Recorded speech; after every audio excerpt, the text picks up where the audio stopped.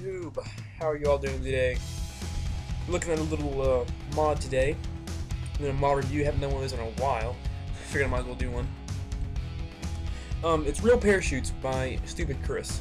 He is currently a moderator of the KSP forums, and he created this thinking we needed better parachutes. And I must say, I'm glad he did. This is a really good mod, and I can't wait to show you guys. So this right here is just a little basic spacecraft. Not even a spacecraft, it's suborbital. But really what I want you guys to pay attention to is this nose coming up here. This is a combo of a drogue chute and a main parachute. Now, I have never used the combo before, so I'm kind of surprised, but I'm going to go ahead and talk about some stuff anyway. The drogue chute, its main purpose is for any, spacecraft, is to slow it down at high altitudes. It deploys at a high altitude and slows the craft down enough to where the main chute can deploy safely. Then the main parachute, of course, takes over, takes the brunt of the force, and slows the craft down to a landing speed. And also, this mod though adds a drag chute. And if you guys have ever seen the space shuttle land, you'll know what a drag chute is. A drag chute basically just deploys when you're near the ground, and will slow the craft down, and so it doesn't skid off the runway. The space shuttle, because it comes in so fast, it needs a lot of runway, but it also needs a drag chute, a drag chute to help slow it down. So now we're just gonna go up here and right click on this and hit arm parachute. Let's see. Okay, we kicked out a lot farther than what I thought we would, but it's alright. Anyway, one thing about this mod though is that it's a massive change. One is, of course, the drag chute, which is just amazing in itself, because if you've ever tried to make a drag chute before in the game, you can't do it, because the parachutes will just disappear when you touch the ground. Because the game registers, the craft has touched down on the ground. It doesn't need parachutes anymore because it's not falling. It's safe. Well, that's true for like a single command pod or something, but for a plane, that's not always the case. So it's really a real helpful thing to slow you down when you're coming in pretty fast. Another big thing about this mod is parachutes used to deploy, and they have a very violent G-force spike. I know the G-forces don't mean anything in the stock game, but if you look down here beside the nav ball, whenever you deploy a parachute normally, that will spike up to about the max. With this mod though, it will not spike. It will stay relatively in a safe level, and also it won't rip your craft apart depending on how it's built. You don't have to have 100 struts connected to the parachute to keep it all together anymore. I've had a couple mishaps with that myself before. But anyway, the drogue chute here is deployed, and you can tell it's a drogue chute because the drogue chutes are textured just plain white.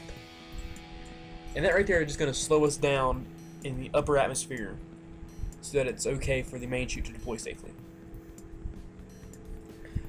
I have a modded version of my game, and I have Dead the Reentry installed. And this mod comes in real handy because it slows the craft down in the high altitude so that it doesn't burn up on the reentry. Works very well. And as you guys can see, our speed is really dropping, which is great. The main chute should be coming out here pretty soon. Like I said, I've never used the combos before until right now when I recorded this. But we'll see how it works. It'll be a learning experience for all of us.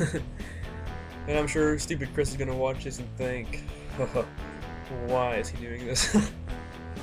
But the drag chutes, actually all the chutes come in radial form, a probe-sized cone, a probe-sized stack, and 1.25 meter stack and cone. The drogue chutes, but the combos only come in one size. And there comes out the main chute, going to save our trio. But anyway, the combo chutes only come in the 1.25 meter size, which I'm not really sure why, but I think it's alright. Also, if you guys notice the way these parachutes are deploying, I love it. It's like Apollo style. I mean, I'm just, visualizing Apollo 13. You guys ever seen that movie? Right now, coming down, But, as you guys can see, this thing has a great drag amount, just because we're only going 12.9 meters per second with all this weight, which is great. If it was just the command pod, it would probably be around, I'm guessing, 6. Anyway, we're safely down on the ground, down in the water. Let's go back here, revert flight. Let's go to the Space Center.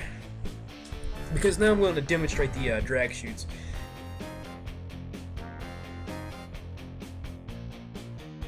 Okay guys, we have a little plane here.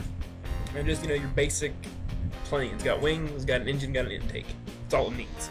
And landing gear, of course. But the biggest thing is this little green piece on the back. Now, that right there is a 1.25 meter stack drag chute.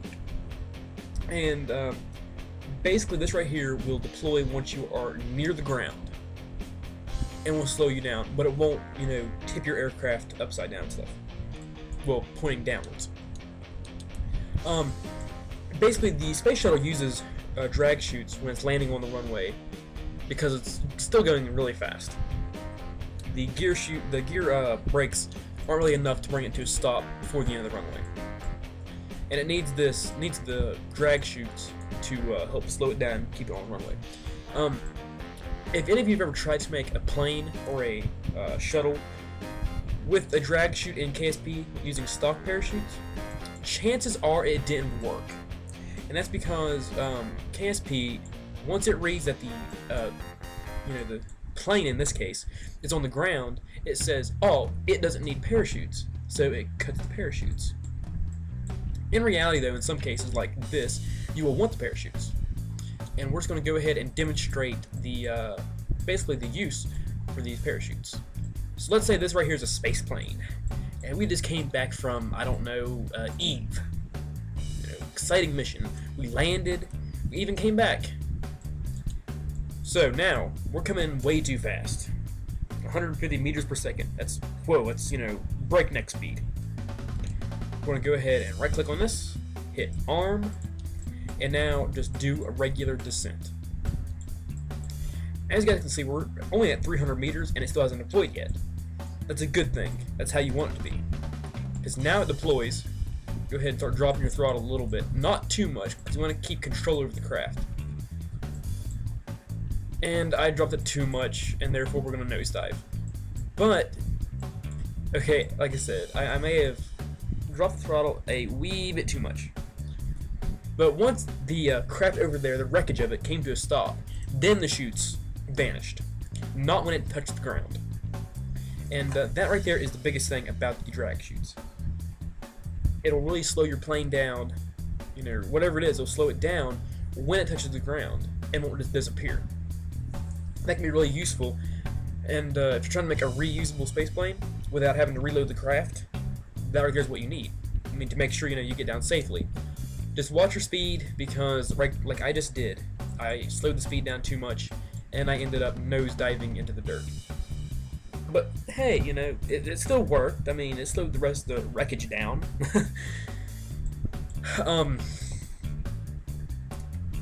That's really it for this video. I mean, you've got your, in the utility tab, we've got a drag chute, which is a probe-sized stack. You got a main and a drogue, same way, probe-sized stack, probe-sized cone for all of them, radial packages for all three types. Then you got your 1.25 meter stack, 1.25 meter cone, your probe-sized combo pack, and that is probe size. Okay, wait, yeah, you got probe size and a 1.25 meter stack and cone combo. The combo is actually really useful if you're, if you need all the space you can get, but you also need a drogue chute and you need a main chute, which pretty well all craft need a main chute, but It works really well that way. It slows down in high altitude, and then eventually your main chute will deploy and land you. Anyway, that's really it for this video. I'll post a link in the description to the forum thread. If you guys like this mod review and want more of them, just give it a like. I'll be looking out for that. Thank you guys. I'll see y'all next time.